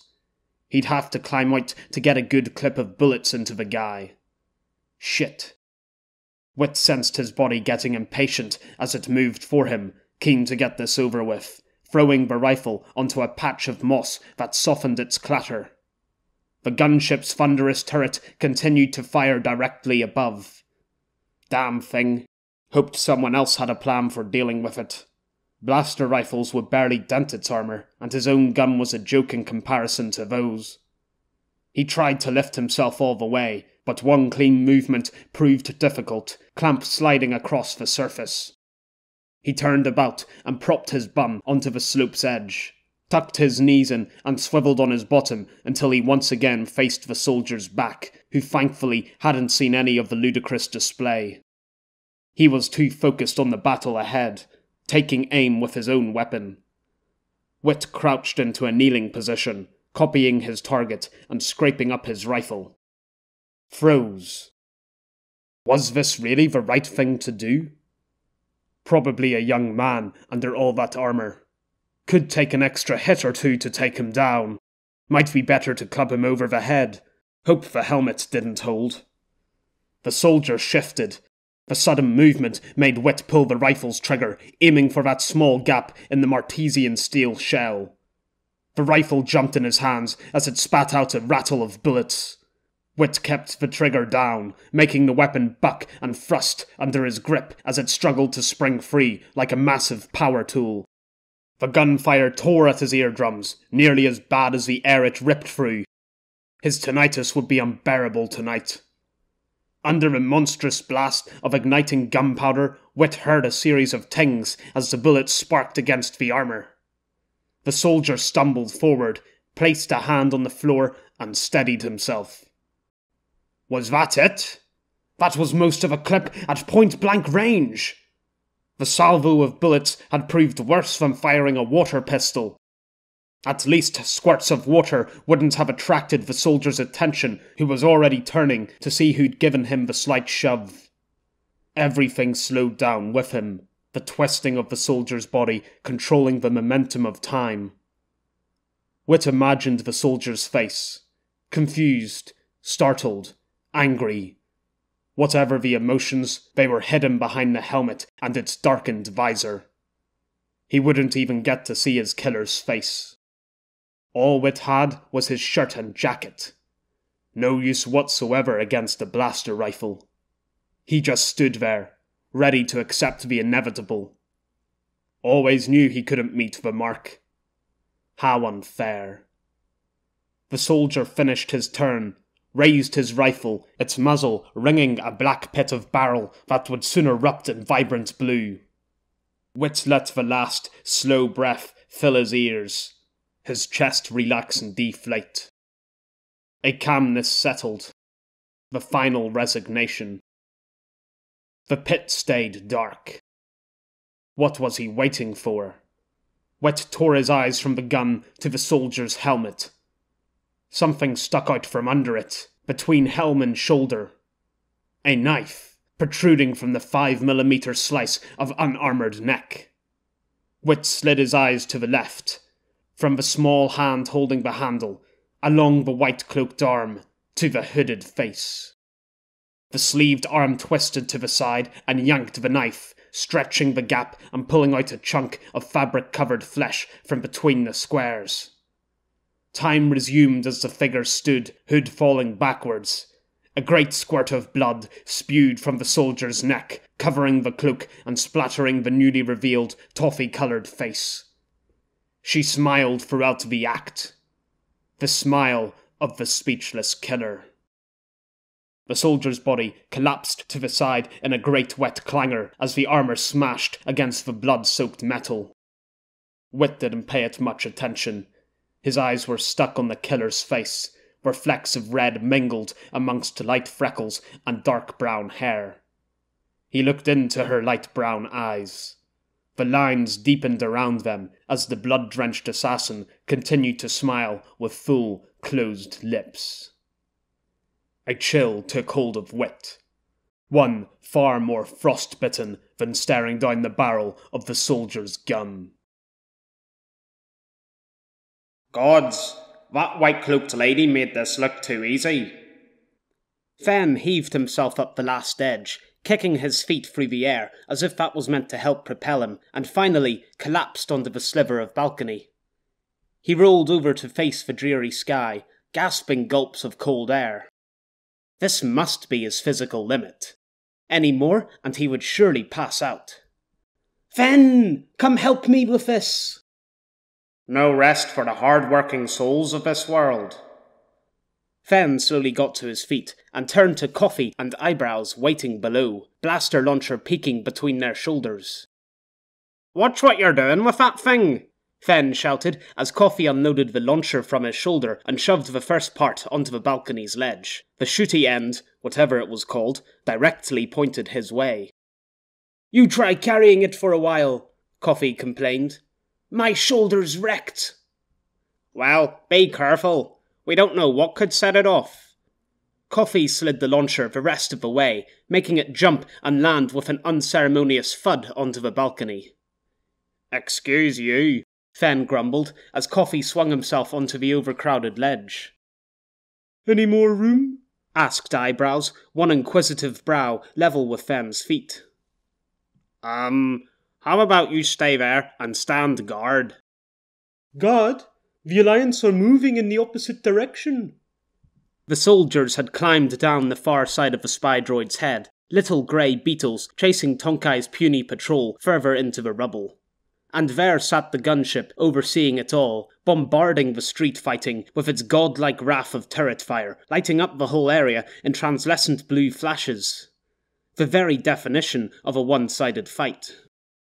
What's the plan? Coffee asked.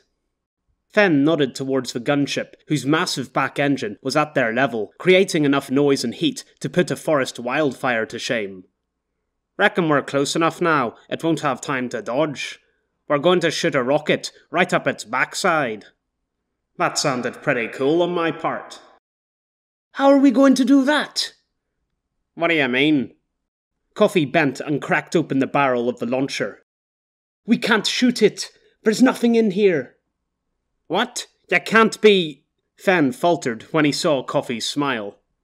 Just kidding, he said, winking. The blaster cell's in here. Well, a bigger version of one anyway. How can you be making jokes at a time like this? Relax. I'm only having a little bit of fun. Guys, Eyebrows said from below.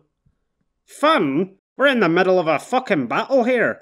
My head was centimetres away from becoming a modern art piece. Guys.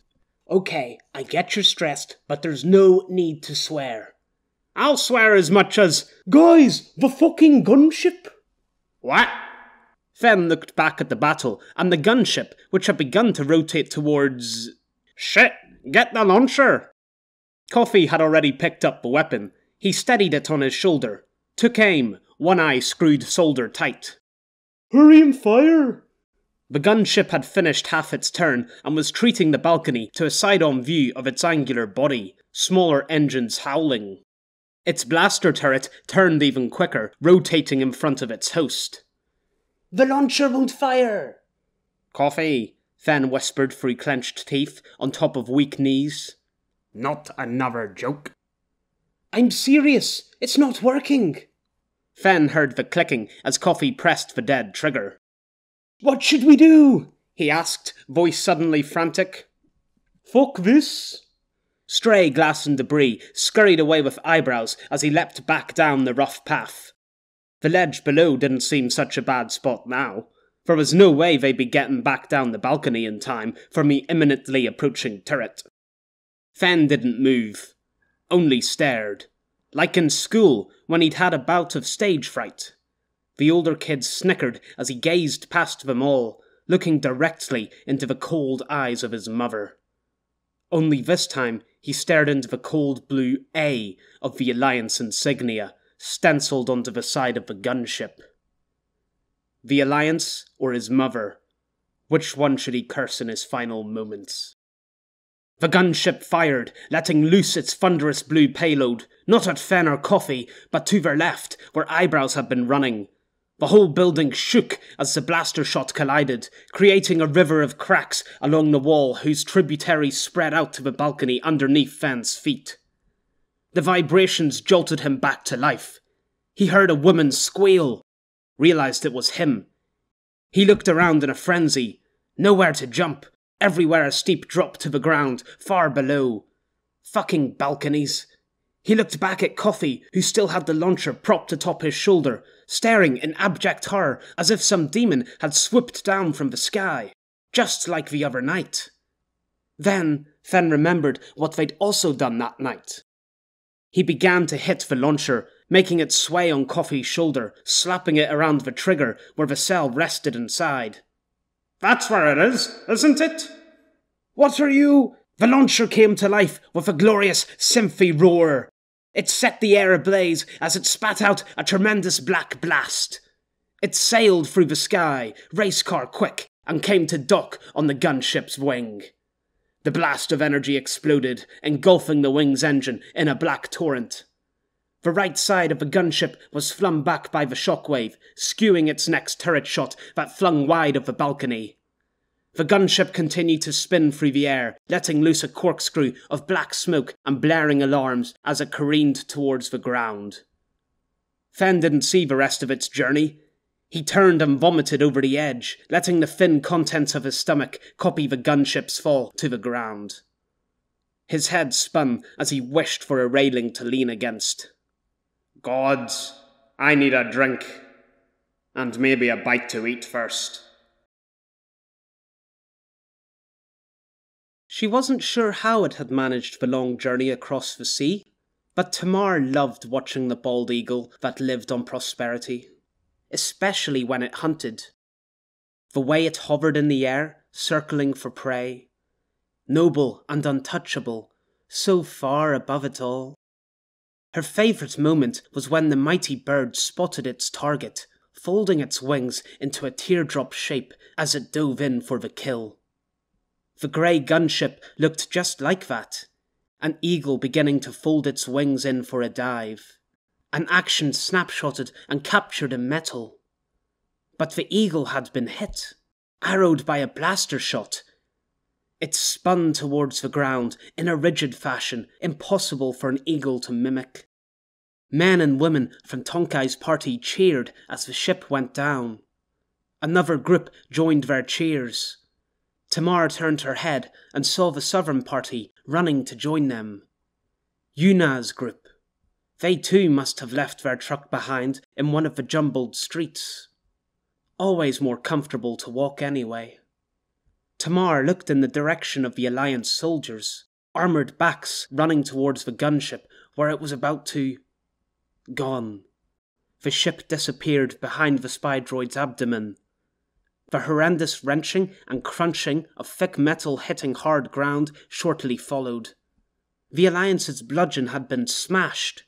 The battle turned in an instant. Good riddance. To think that horrible man was about to kill poor Wit. The culprit's body lay next to her, oozing blood onto the sloped metal, like a leaking, bloated snake covered in horrible metal scales. Tamar pivoted on the tip of her boot, flicking a spot of blood across the slick metal to face Wit. He stared at her with wide eyes. The attention made Tamar blush. She bowed her head, letting a few strands of hair drop around her face. She glanced up at him.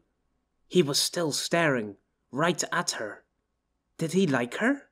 A simple, needy thought, but she couldn't help herself. He wasn't being very subtle about it, although since it was sweet Wit, she didn't mind. It was still cold, but Tamar kept her hood down. She sidled to him and heard his breathing quicken, shallow and shaky. She reached for his face, level with hers, and plucked away his sunglasses. The lenses were shattered with the frame intact, giving him a ridiculous look. He probably didn't realize he still wore them. The silliness of it almost made her giggle. With them gone, it revealed the full streak of scar across his face. It was an ugly thing, a white, puckered mass running from forehead to jaw, but that didn't matter. Wit remained silent. He must have been overwhelmed by all the excitement. Tamar was the same, giddy as a teenager. She had to control herself. Couldn't get carried away on this dead war machine. Time to reunite with the others. She stepped in line with Wit. It was amazing how big his arms were. She timidly reached for his hand, found a lump of metal instead. She'd forgotten about that. That didn't matter either. Slowly, Tamar glided back down the slope, leading Wit by the clamp. She felt her smile practically splitting the sides of her face. She squeezed the metal prongs. She was certain Wit would have squeezed back if he'd been able to feel anything there. What a wonderful day this had turned out to be. Coward! Come back here or I'll... Michael didn't hear the rest of the deranged man's words.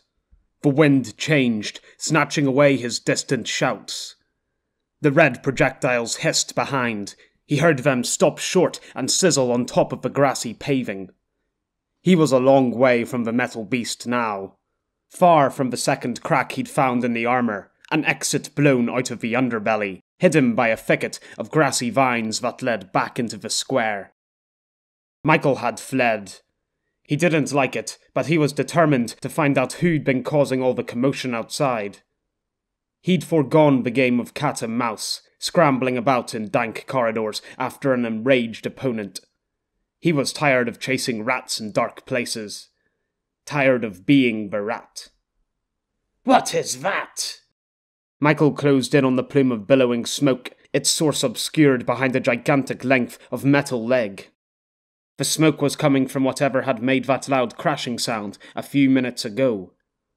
Michael didn't have breath spare for Flicker, so he kept running, putting distance between him and his pursuer.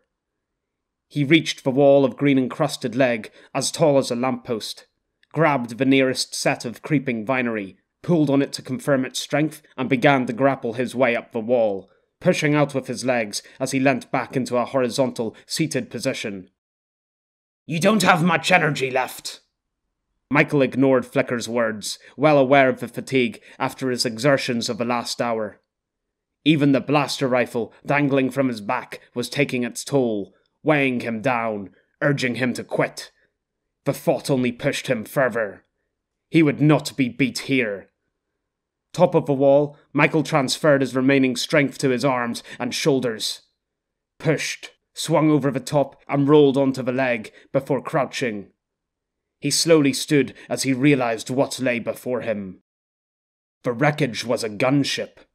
The twisted, broken wings and flaming tail were proof of that. The earth beneath had been churned up, and the concrete smashed alongside the limb-splayed body sprawled on the grass. It was none of these things that shocked Michael. He'd seen plenty of grisly crashes. His eyes were stuck to the sheet of metal lying in the grass, strewn from the gunship's side.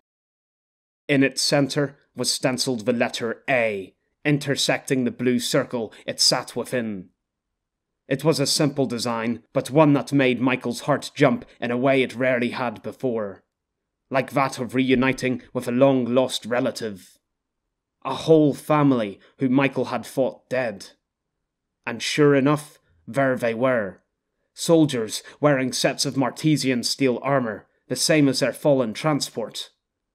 A few of them had noticed Michael and were already advancing towards him, guns raised. "I don't know if you have enough energy to escape them." Michael had no intention of escaping. He gently lowered his blaster rifle to the floor. "Put your hands up," one of the soldiers shouted from the grass below, voice distorted by his helmet. "How many are you with, and where are they?" Michael did as he was told. "Don't worry," he yelled, feeling slightly silly for having to shout down. "I'm on your side." "Who are they?"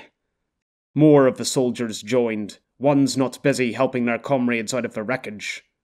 A few hesitated and glanced at each other when they heard Michael's words. They continued to look, from Michael to their neighbours, and began lowering their weapons. One man even took off his helmet to get a better look, mouth agape. "Are they suspicious of you?" They weren't. This was a different kind of reaction, one Michael knew all too well. The soldier giving the instructions hadn't caught on. "On our side? And how can we know that for sure?"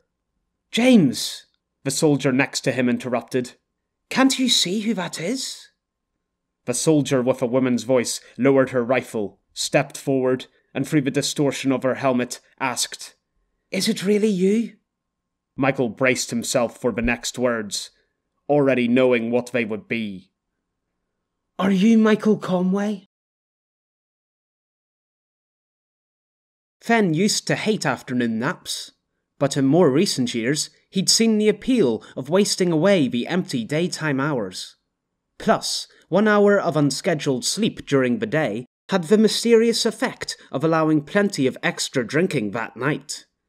It just went to prove that the human body could adapt to any situation. "What a tiring day," Coffee said, repeating Fenn's thoughts. "How about we go for a jog later?" "You know, Coffee," Fenn said as he stepped over a chunk of smouldering metal dislodged from the careening gunship. "Going for a run right now sounds like the worst possible... lovely." A group came into view as they rounded a truck, standing in a semicircle shape. They had gathered next to the Spi-Droid rather than the clearing where Massif's corpse littered the floor. Plenty of similar decorations had been installed that day amongst the street's clutter. A man stood atop the tip of the old weapon's dead eye, where metal met earth, marking where the lethal jaw of the Spi-Droid lay buried.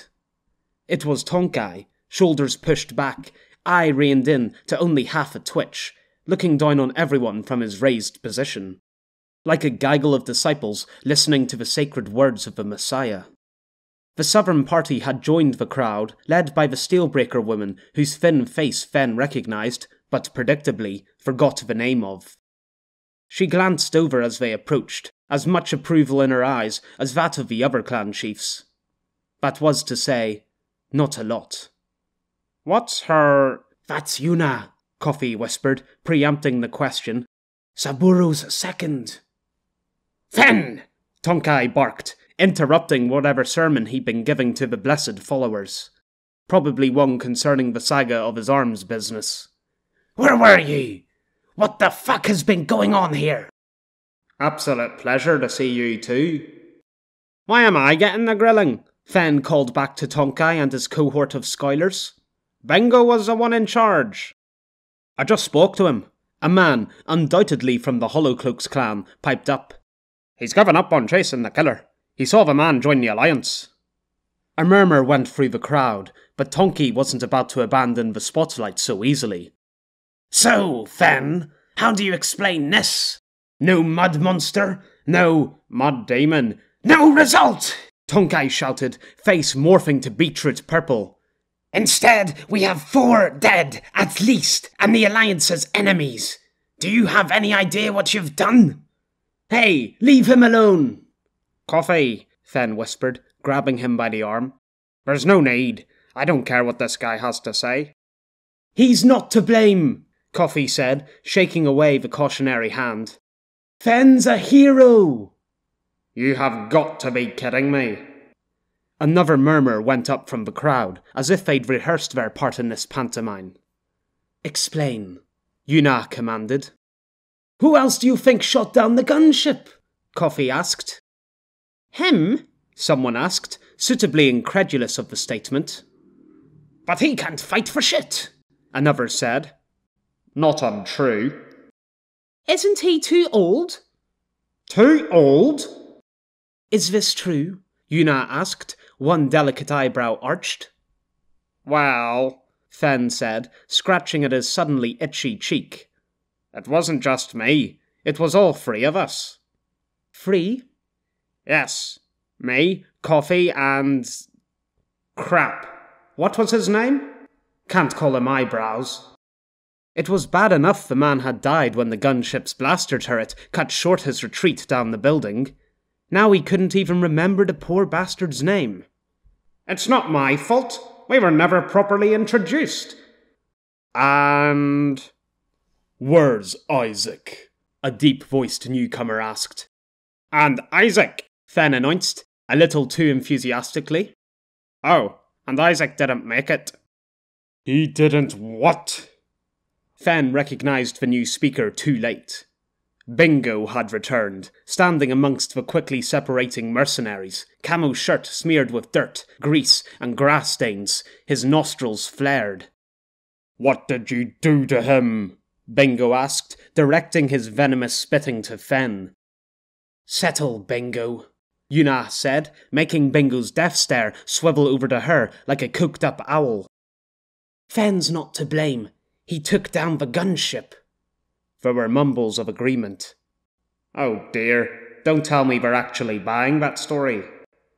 2 more people emerged from behind Tonkai, walking down the slope to join the rabble.